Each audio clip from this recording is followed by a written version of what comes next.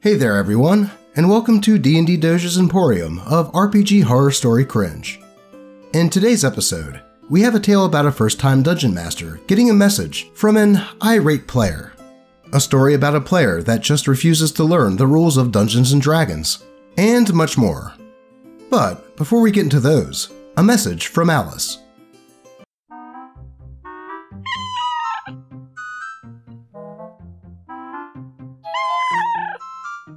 Thanks, Allie. I hope they do. Now, with that said, let's get right into the cringe. Girl refuses to play the game, but keeps playing? By Reddit user Beef and Potato. This one is still ongoing, and it irks me constantly. For a little over 2 years now, my friends and I have been playing D&D together. We started way back when I barely knew anything about the game, and I've played with this group in DM for a good long while. He's a good DM, and our players are pretty decent, and since our origins, we've all matured quite a bit in our knowledge of the game. Except for one of us. Let me be clear by saying I don't dislike this person. She's fine to hang out with, and I can get along with most anyone, but she has some glaring annoyances when it comes to playing the game itself. Some of these are subjective, so I'll start with the ones that aren't that big of a deal. First, a lot of her characters are very uninvolved with the game, the story, and even the other players. She doesn't interact with other players much at all, even when specifically spoken to. I try to be welcoming and provide hooks for her to join in conversations, and I go out of my way to ask her character's opinions on something, so she doesn't feel like people are blowing her off. She either won't really respond, or will only give angsty one-liners about why her character doesn't care. Second, many of her characters feel like the same person. Now, I'm going to preface this and say that this is fine, because people should be allowed to play how they want, and not be pressured into making some arbitrary masterpiece of a character. However, this is annoying because the girl who plays these characters talks constantly about how much she loves stories and character developments, yet she refuses to actually make any good characters to play with. They all share the exact same personality traits, with slightly varying backstories. They're unresponsive, uncooperative, vague, unhelpful, and generally removed from every situation that they're part of. I will acknowledge that those are matters of taste, and she is free to play those characters as she wishes. I have no place to tell her the kind of character she should play, but it does get frustrating when she just won't interact with anyone. So now, onto the actual problem. She flat out refuses to actually play the game, or even learn how. I could forgive all of her other shortcomings if she would actually just learn something. It's like she just won't do it. We've been playing with this girl for over 1.5 years, and she's looked at her character sheet maybe a total of 4 times.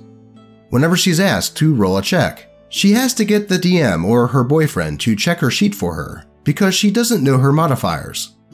She doesn't know any actions or anything she can do in combat or even out of combat. She's constantly told by the other members of our party in a supportive and helpful way, "Hey, here's how this mechanic works, so you know what to do in the future." She then forgets it all and won't bother to read her own information. And she's playing a rogue, which is one of the easiest classes to manage. I'm just frustrated. She's so annoyingly contradictory. She says she loves drama and roleplay, but refuses to roleplay. She says she loves diverse characters and stories, but refuses to make any characters other than edgy rogue girl who broods in the corner, drinks, and whines about her past. I would say that she's just as bad as the edgy rogue stereotype, but the edgy rogue knows how to play. Edit. I would also like to say that this isn't a malicious attack on my friend, and that I don't mean her any ill will, but her behavior just frustrates me. TLDR. Girl plays D&D for the characters and stories, but refuses to engage with the characters or stories. Also, doesn't know how to play D&D. While I agree with OP that having a player that doesn't really engage with the story or roleplay can be a bit of a bummer, though it's not really the biggest deal. Hell, in my 3-year running campaign, we have a player that doesn't really get into the roleplay much, but we just made it that the character is the silent and stoic type. and anytime they do roleplay, it's usually to a comedic effect. Think Silent Bob. But the key difference here with my campaign is that they actually know how to play and what their character can do. You would think that after 2 years, that this player would have retained some sort of information on how to do some things mechanically in the game, instead of relying on the others to keep reminding her. Perhaps she just doesn't really care about the game at all, but sees it as an opportunity to hang out with her boyfriend and his friends. Maybe she would be better off playing a tag-along character that doesn't participate in battle or something. But with her not really interacting with the world or the characters either, there may not be a point in that. The best advice I can give is just to talk it out with the group and see what can be changed. Though, what advice would you all give? Let's move on. This is a message I got after one session as a first-time DM. By Reddit user, Dynamites. We had one session, and he sent this message. I delayed session 1 by a week and a half due to technical issues with the virtual tabletop I was using, and also internet issues. When we finally got together for a game and had finished session 1, I woke up to a bunch of messages. The guy messaged me for like 3 hours straight in the middle of the night and accused me of ignoring him and not taking him seriously. This was the final message at 2 AM after he sent a bunch of other hateful messages. What the F? Are you serious? I'm trying to give you a last chance to get some help on your campaign and to have a conversation. And you are resigned to being, whatever this is, apathetic, arrogant? Whatever, I don't give a F. Here's some feedback that you need to hear but aren't asking for. You suck at communicating with your players, as evidenced here and in the server. You didn't care what anyone's characters were, and you didn't take the time to collaborate around those characters. Why bother making them special or interesting, or have motivations if they don't matter to your story? Speaking of, why couldn't you prompt any of us that we should give our character a reason to want to join the Citadel? In fact, you went so far as to hand-wave that motivation as, for whatever reason, instead. That could have informed the character's decision process. That could have been fun to build up a story around. Imagine the story being that much richer if characters are forced to deal with the ramifications of the Citadel's betrayal. We couldn't do that though, because it's not a story we had any knowledge of before the first session. Collaborative stories being what D&D is all about after all. We didn't come to hear you tell us a story. We came to participate in one, with choices and relevant histories, not that you care. Which leads me to apathy. You come across as lazy and disinterested. You didn't even do prep, didn't name your effing city for F's sakes, and you spent all your time doing something to make Foundry work for like 2 weeks? No one but you cared about Foundry. We offered to use Avray or Roll20, or just Theater of the Mind. And the truth is that any of us could have created that first encounter as an improv session. It all could have been done with Theater of the Mind, and it railroaded everyone to exactly one outcome with no decisions for us to make. And now, I'm trying to patiently have a conversation with you about it, and you don't have the good decency to discuss it like an adult. How effing arrogant. This campaign is most definitely not for me. I'd say good luck, except you already got super lucky with the group of players that you have here, and are absolutely effing wasting their potential. What a disappointment. What an effing shame. I was asleep, not ignoring him. This was my first time DMing, to which everyone was aware of. I almost quit there and then. The things he mentioned were also untrue, such as the name of the city and world and such. He just wasn't paying attention. It was session 1, but more like a session 0.5, just setting up the story and the world while in character, and everyone was aware of this. I had everyone's backstory and everything.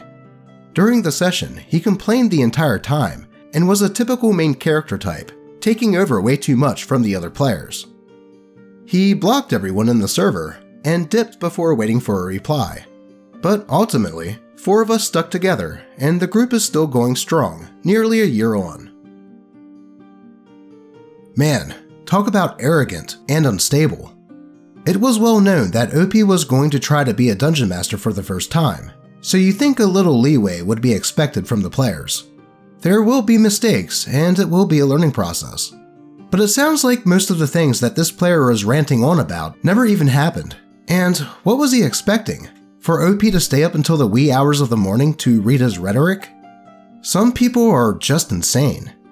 Luckily for OP, this dude outed himself, as I can imagine things would have been much worse if that player stayed. And it sounds like everyone else has been having a good time with the campaign. Let's move on.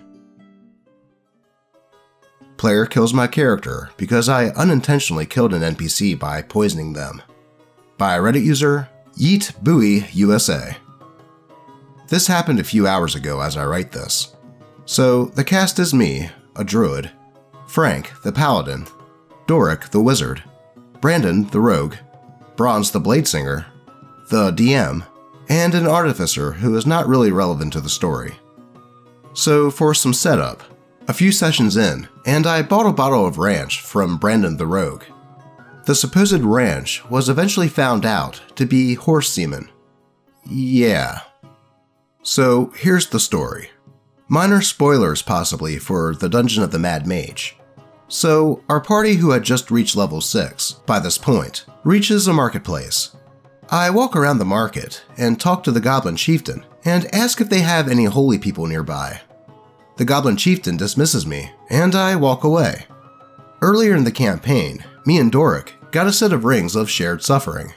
When he tried to sell them, I gave them the other ring to help him get them sold off.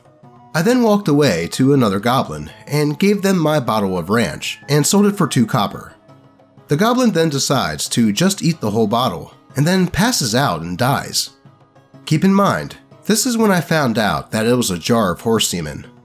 All 17 plus goblins then decide to start combat toward me for doing this. I thought, hey, fair enough, maybe I can persuade them to stop.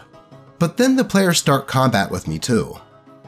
When it gets to Doric's turn in initiative, he casts Summon Lesser Demons and summons 8 Abysmal Chickens, and afterward, a goblin hits my character for half my HP. After that, it was Frank's turn, and he knocks down all of my HP before I even do anything. Later on, the artificer attempts to heal me back, giving me 1 HP. Frank then decides to impale me with his divine weapon to keep me dead. My character then fails 2 of his death saves, with 1 success. And finally, when I get to my final death save, Frank tries to roll it for me. The DM doesn't allow this, thank God. And when I'm about to take my final death save, Frank's character doesn't even let me get a word in, and chops out my character's vocal cords. I also must mention that they're a paladin of Sahanan, a chaotic good deity. So, Reddit, am I the a-hole? What? Why would you even consider the notion that you're at fault here? If anything, all the other players are, not you. This whole group sounds chaotic. Making a jar of ranch turn out to be, let's just say horsey sauce. But then, for a goblin to drink it all and die from it, I don't think that would be fatal. I mean, I've watched Jackass and Fear Factor. Hell, if anything, you would think that a goblin wouldn't even notice. Then for the rest of the party to also start attacking you when the goblins did. I think that the other players are just targeting you, in this case, literally, for some reason or another. I would suggest talking to the group and asking why they did this, and tell them that you didn't really enjoy it. And if they ignore you, just leave and find another group to play with. I think we need a kitty palate cleanser after that story.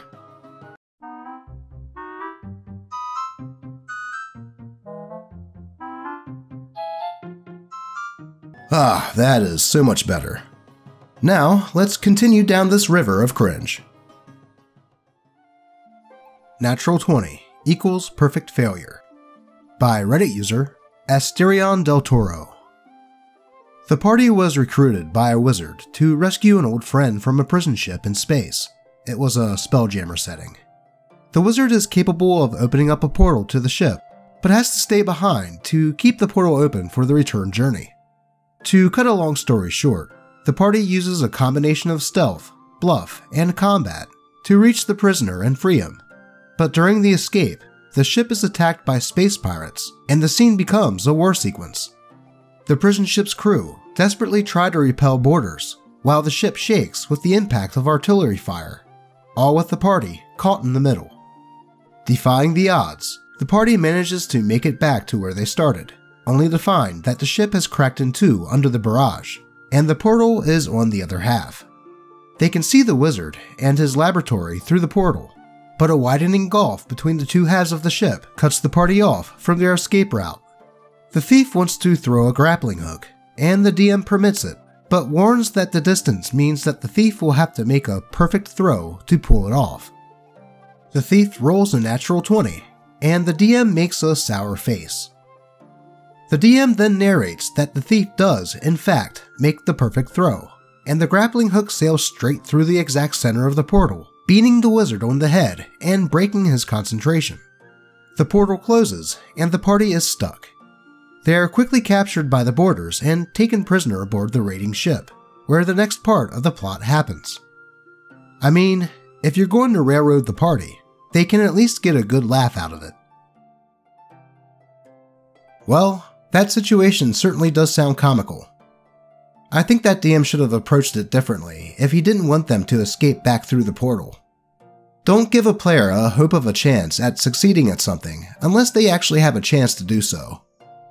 The DM could have just said that the portal was out of reach, even with the grappling hook, and left it at that. Then he wouldn't have the possibility of having a player that feels cheated. Though, what do you think on this one? Moving on. Cheater can't stand not being the best character, by Reddit user Surlio. Opening note. This was 10 years ago, at a now defunct game store. The game master was the man who owned the store, and he had seen me run some games at a local convention and asked if I would be willing to join his game at the store. He had 3 other players in his group, including a good friend of mine. The setting was called Midnight, and was an offshoot of the 3.5 edition D&D rules. I had an idea to play the lovable, kind of dumb lunk of a fighter who was really good at fighting. Only, he ran under roll for stats rules, and I rolled fairly average. Nothing above a 16, and nothing below a 10. Most everything else was 11s and 12s. Here is where the problem player, playing a halfling wizard, comes in. He saw my rolls, and started making fun of how useless my character was going to be, but the GM brushed it off. I looked at my stats, and asked if I could shift my 10 to an 8, and my 16 to an 18. I knew it was a stretch, but my argument was that it would fit the dumb lunk concept better, and the GM agreed. The halfling wizard lost his crap. He started calling me a min-maxer and a power gamer who had no concept of the spirit of the game. Then, my friend looked across the table and states, "Didn't the GM let you do the same thing?" "That's different," was the response we got. Things eventually settled down, and we started to play. This is when I noticed Halfling Wizard seemed to have an infinite number of the Grease spell, as well as some other spells, and a familiar that could be anywhere, anytime he chose, all at level 4. The worst thing, though, was that he would roll, snatch the die, and then call out his number, constantly. He always rolled high, even though you couldn't see what he was rolling. So I asked him how many times he could cast Grease a day. "I don't have to tell you," was his response. Then he started back on the min-maxer stuff again. Anytime he could slip in a jab at me, he would. This is when he started going after whoever I was fighting, and throwing grease under me and the enemy. For 4 encounters, with no rests, he was still slinging grease spells in my direction, causing me to slip, making barbed comments at me, and just being an ass. Finally, I pointed out again how many times he could cast the spell. But then he openly called me a cheater, even though I had managed to do little to nothing this game, and said that it was an innate ability of his character. So, not having fun, I packed up my stuff and left. I thanked the GM for the game and went home. A little over 2 hours later, my friend, who was at the game, called me to say that he had quit too. Apparently, after I left, the problem player started insulting me for being a poor sport, a cheater, and the reason that nobody likes him. So the other 2 put him on blast and questioned his entire character.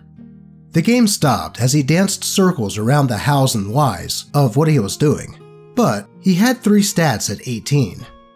The GM had mostly let it slide up until that point, but when it all came into question after I quit, he suddenly was paying attention. Anyways, the good thing is that my friend and I started our own game at his place, and that ran for nearly 2 years after this happened. Well, first off, I don't think switching up stat totals to slightly better fit a character concept is too big of an ask, and the fact that this player took issue with it even after he was allowed to do the same thing should have been a red flag to the DM. That, and the fact that this player was doing all of that obvious cheating, and it wasn't noticed by the DM even after the other players brought light to it, this is as much the DM's fault as it is that player. A DM is supposed to manage the game, and while yes, it sucks to have a player like that, it is really on the DM to call that sort of stuff out. But at least it sounds like some good came out of it, with OP and their friends starting a long-running campaign. But that is all we have for today. As always, I appreciate all of you, and may your games remain horror story free. Until next time.